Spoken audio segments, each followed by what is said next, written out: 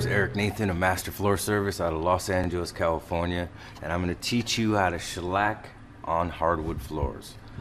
Shellac is actually a finish that is outdated and not used really anymore. It's more of a terminology and a historical thing of, oh, I need to shellac my floors, or oh, I need to put varnish down on my floors. We don't really use it anymore for a couple reasons. One is that it's an alcohol-based finish and it sets up and dries rapidly. So if you're not an experienced flooring contractor, it's very difficult to use. I recommend the do-it-yourselfers to use a water-based or an oil-based finish, which are, usually the two most popular finishes on the market today to use.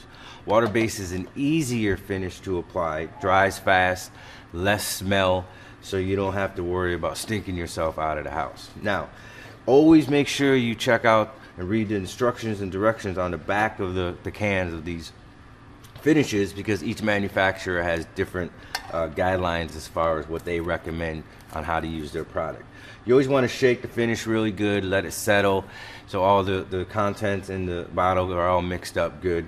Water-based is very easy to apply. You always want to start on the edges, and get those coated, and then come back, with a bigger applicator. As you see right here, I'm putting water-based finish on this board. You want to come back.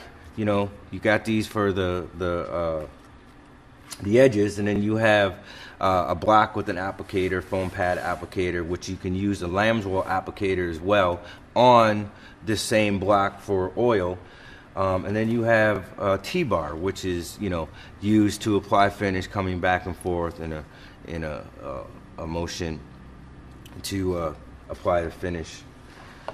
Other than that, it's a fairly simple concept. You want to make sure that your windows are closed, your air conditioning's off, the temperature's right in your place, especially if you have a lot of sun coming in.